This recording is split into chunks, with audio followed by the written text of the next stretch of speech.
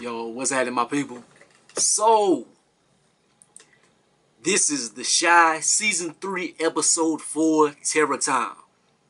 And this episode starts off, we see Keisha is still alive. I'm like, hold up. Yo, that made me happy.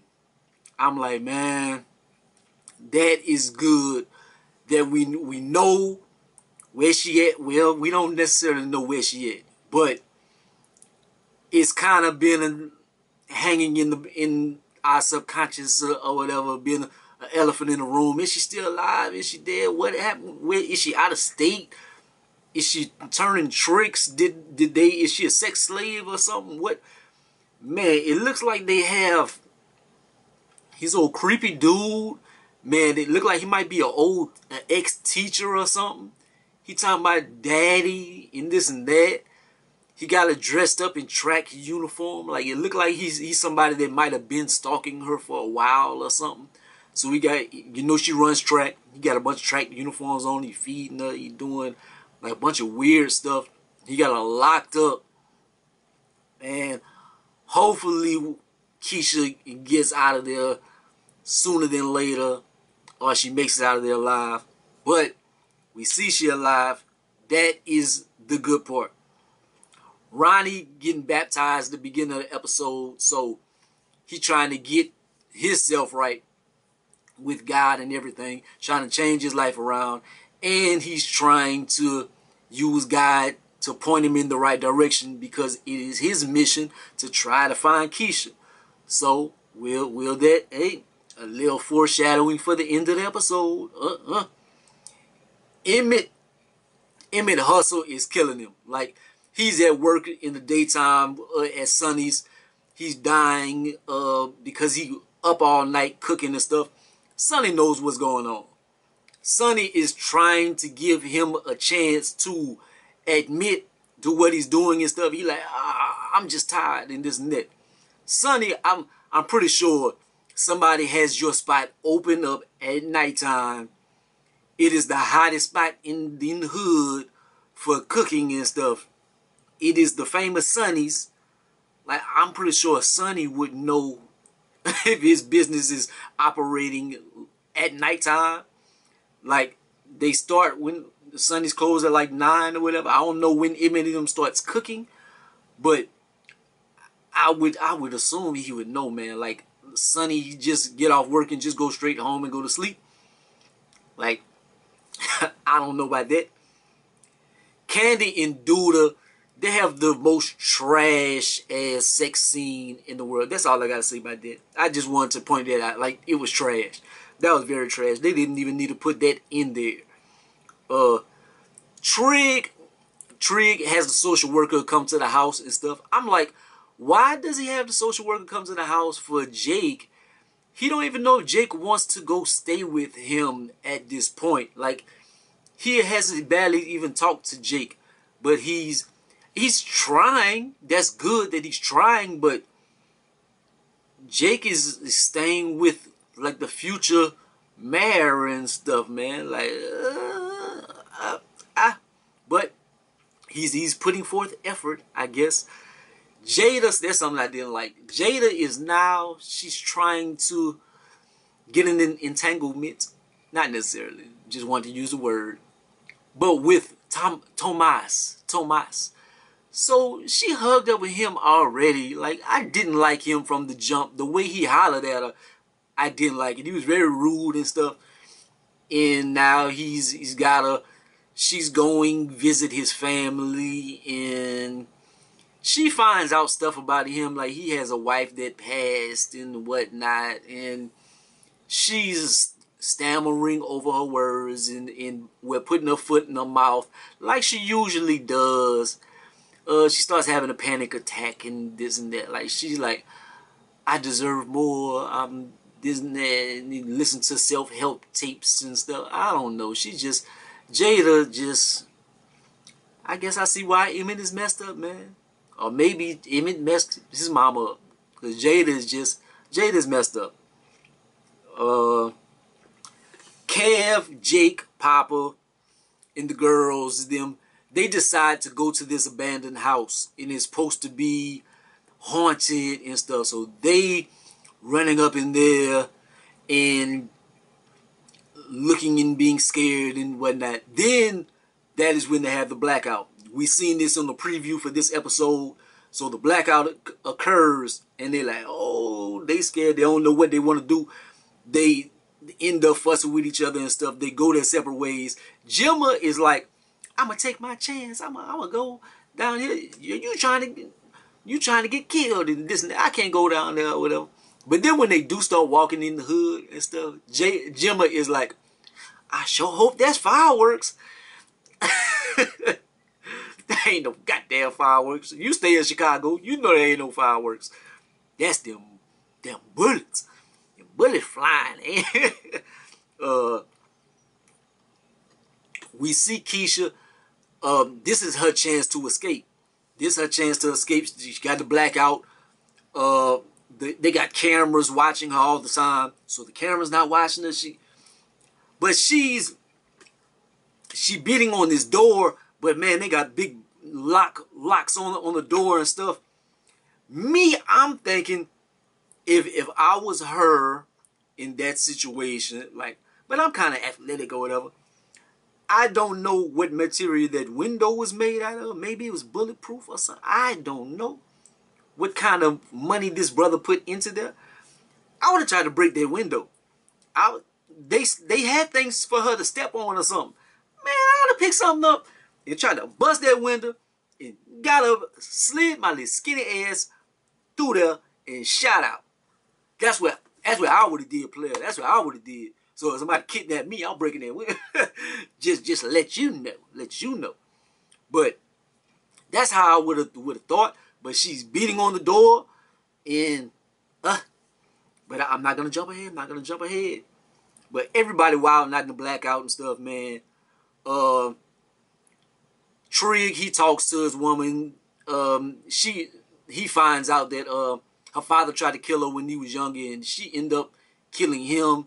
So as far as like him trying to get his brother, that might be something that is a hurdle for them, because she has a record or whatever.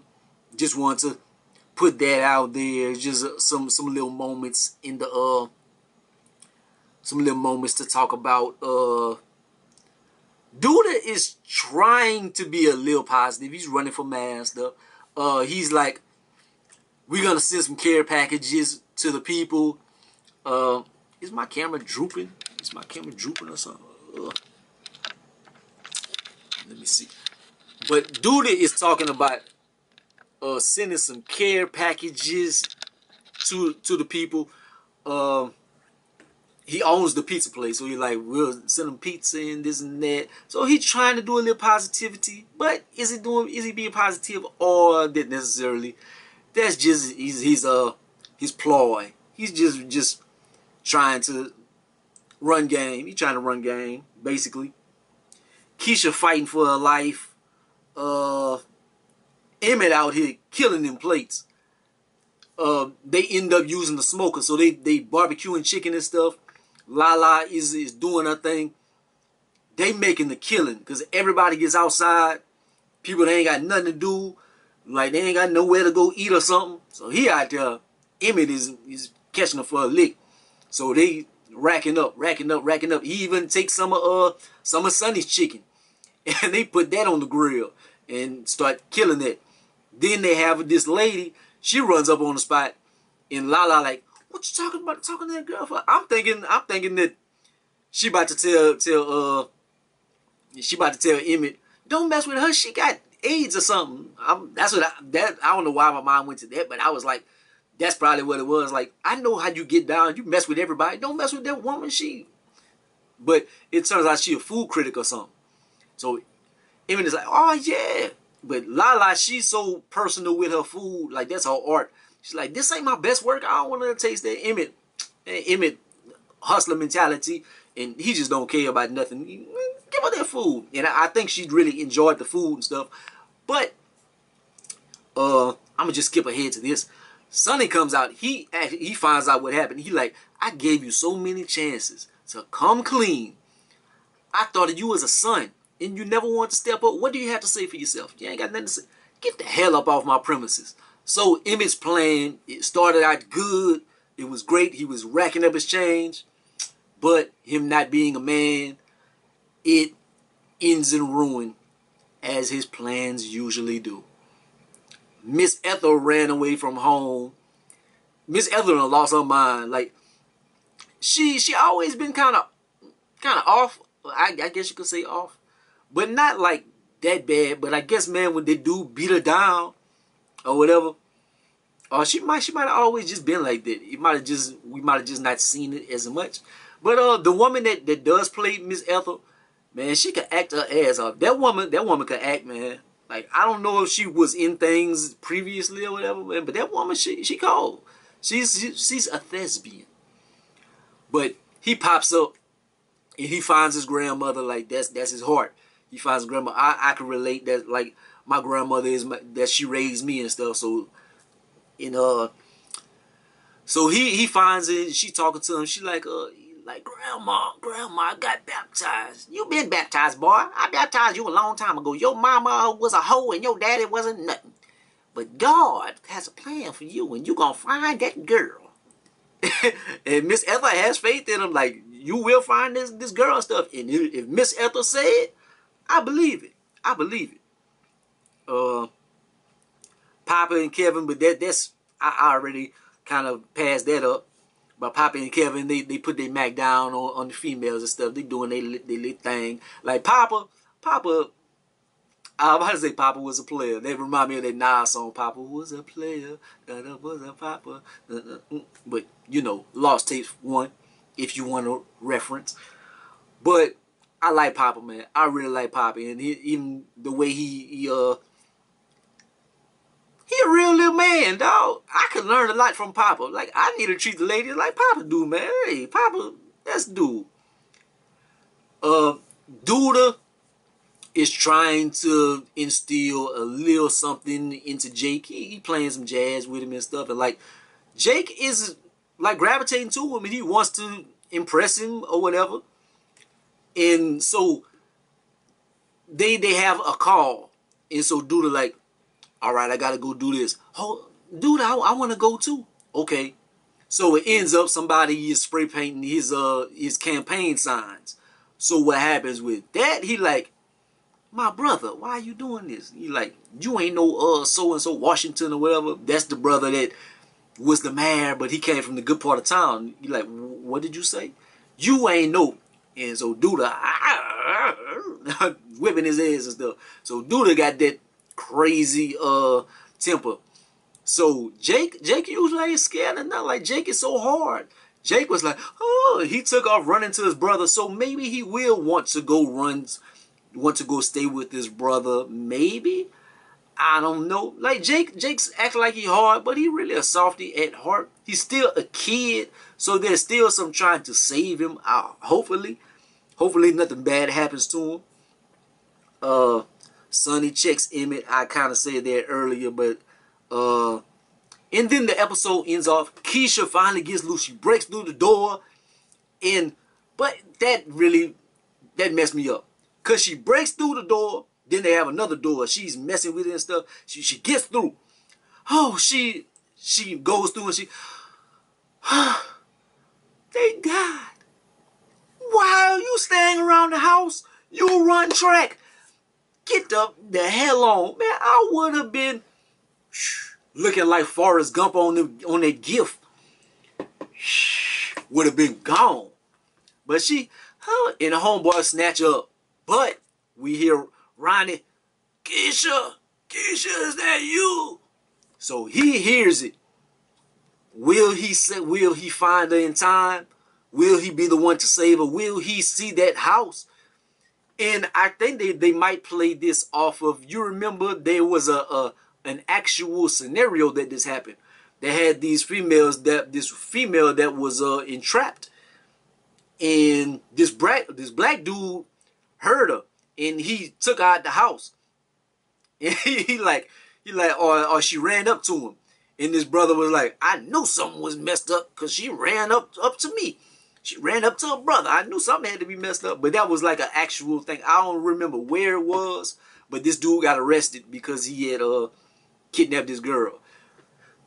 Will Ronnie be in that scenario, man? I hope Ronnie does save her or whatever. I don't think she's gonna die, being that they already had a situation where she has dodged death. We thought she was dead, but it wasn't her.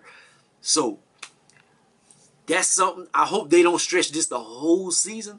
But I think will next episode be the last episode? I think somebody told me it was only gonna be like 6 or 7 episodes this season. I don't know that for sure, but I hope Keisha gets free next episode, man. We will see. But like, comment, subscribe. Gonna be the greatest and the most hated, man. I really enjoyed this episode, man. I hope that y'all enjoyed it too. Emmett, what is gonna happen to his hustle and stuff? Like, he gonna have to try to become a man and really find something that works for him.